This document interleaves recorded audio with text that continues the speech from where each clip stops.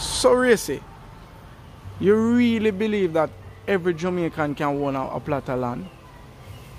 Yes. Why you think so? Yes, You see, what we have to do is to look at emancipation, what it meant. Emancipation means to free up the people, right?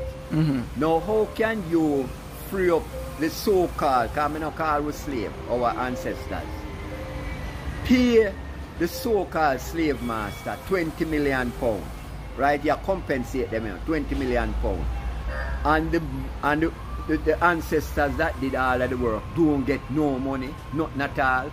So where you going to live? You don't live nowhere. What we are looking at now is the land that they call Crown land. Crown land is the land in Jamaica that is supposedly owned by the Crown.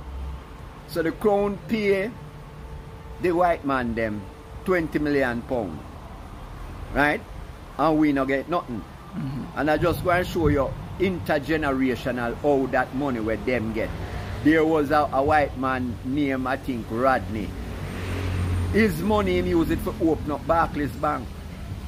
Barclays Bank today is what you see is NCB, the largest banking institution in Jamaica.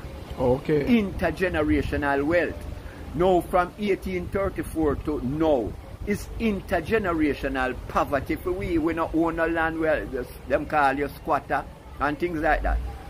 What I am saying is, the land that is known as Crown land is the people's land, and it must be shared up. When we did our survey, Jamaica have 3.4 million acres of land. 1 acre of land can give you 10 houses.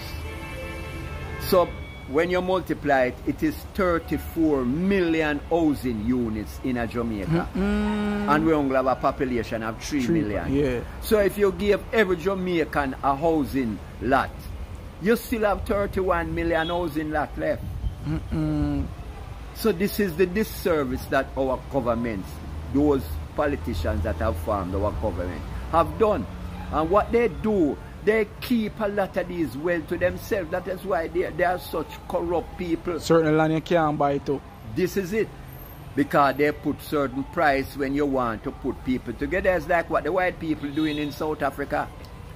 There's a space in South Africa now that is only white people there.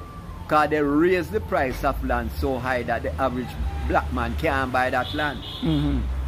So these are the things that we are going to overthrow when we change the constitution.